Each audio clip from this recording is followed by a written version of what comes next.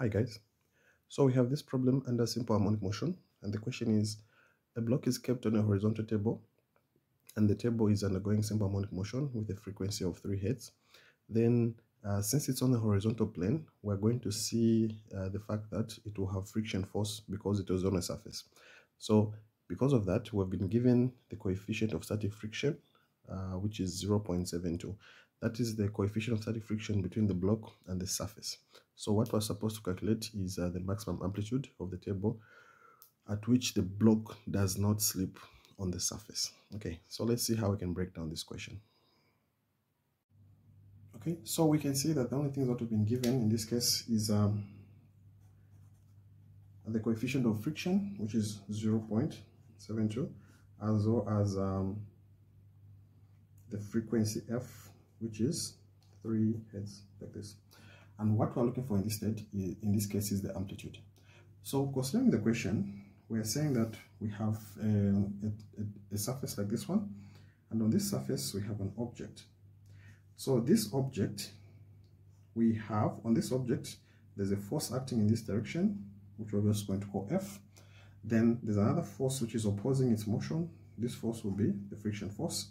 We have another force going down. This will be the gravitational force.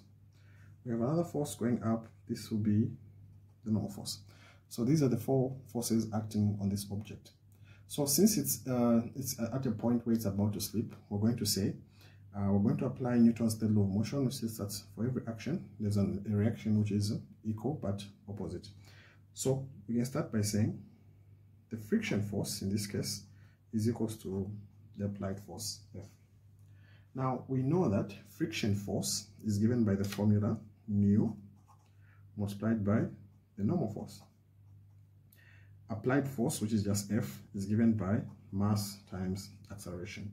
So if you look at our normal force, it's pointing in the upward direction, while acceleration, the weight force is pointing in the opposite direction, meaning that the normal force is equals to the weight force.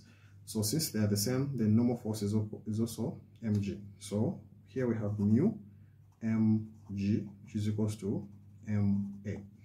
We divide both sides by mass, so divide by mass. Mass cancels. So what we have A is equals to mu multiplied by g. So we are at this point. Now at this point, it's important to note that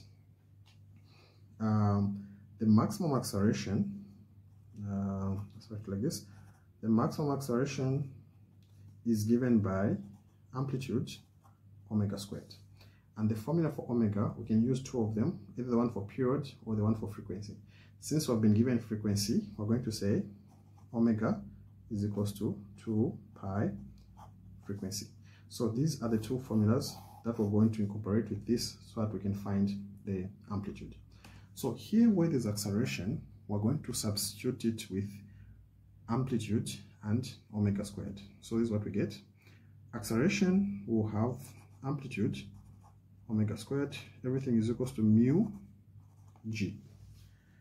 Then here where there's omega, we're going to substitute it with 2 pi frequency. So what we get will be, so the first thing we can do, first of all, we can say A is equals to mu g multiplied by omega squared, like that. Then let's just bring it here. Amplitude is equals to mu g over, now omega, we have 2 pi frequency, but everything is a square.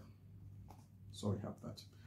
So our amplitude will be given by mu g divided by 4 pi squared frequency squared. If we consider multiplying everything in the bracket with, if we consider squaring everything, then at this stage it's just a matter of substituting, where we have A is equals to, our mu is that value that we have there, which is 0.72, multiplied by acceleration due to gravity, which is 9.81. Everything is over 4 pi squared multiplied by frequency squared. Our frequency is 3, so just multiplying it with a 9, like that. So if we multiply everything that we have here, what we're going to get will be 0.02. So we get 0.02. Now, since this is amplitude, then this is in meters. Now, 0.02 is just the same as 2 centimeters. So it's okay if you leave your answer there, or if you have your answer like that. Either way, it's okay. So that's how we compute the amplitude.